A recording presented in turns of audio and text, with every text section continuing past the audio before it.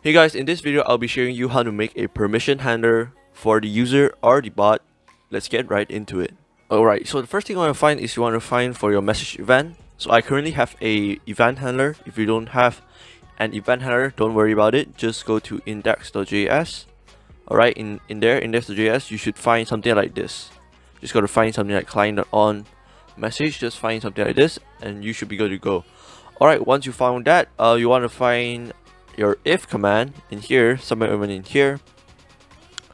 So right above everything, right above even the premium command, we're gonna write the function. So it's just gonna be 2 lines, nothing too complicated. We're directly gonna check for the permissions, and then yeah, I'll show you guys. All you need to do is if message.member, I don't know why it's lagging, but whatever, permission message.member the permissions dot has, and then you can pass in command dot user perm or permissions, whatever you want.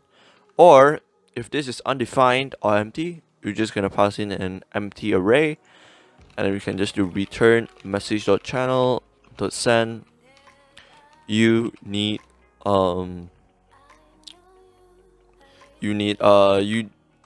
do not have, oh my god, I can't type, have permission to use this command. Okay, as simple as that. We're gonna create a new line, so you can just duplicate another line here. But for this, we're gonna change message.member to client.guild. Wait, let me just show you. Message.guild.me.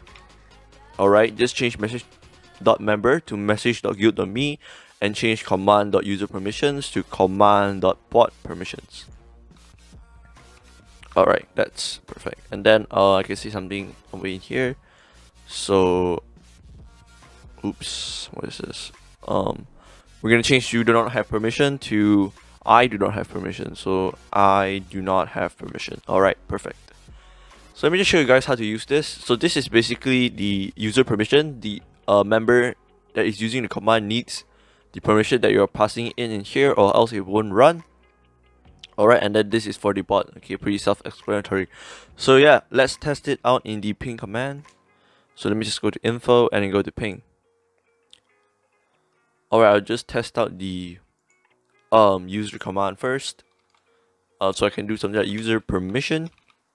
So okay, I don't have any roles, so I shouldn't have any permissions. So let me just try to y ping. And it should say that you do not have permission to run this command. But if I try to run it on my main account, so let me just do that real quick.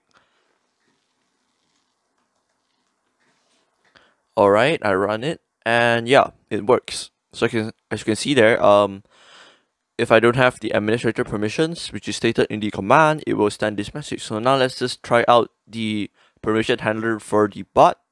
Alright, so once you're in Visual Studio Code, you just want to change user permissions, or you can actually have both of them. So you can do something like this, bot permissions. Alright, and then you can pass in administrator or manage messages, whatever you want. So let me just do the same thing. I'm just going to do administrator. Alright, save it, and let's just test it out again. Alright, so let's just test this out. So if I try to run yping on my main account with administrator permissions, it should be able to run. So let's just test that out.